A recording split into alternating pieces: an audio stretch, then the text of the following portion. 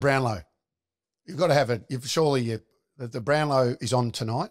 I'd like Marcus Bontempelli to win, but has he done enough to really Nick Dacos, do you think, or are there others? Are there other I'm players? not a massive fan of the Brownlow anyway. You know that. I didn't think you would be. Will you watch or? Yeah, what? Do you want to know why? Why?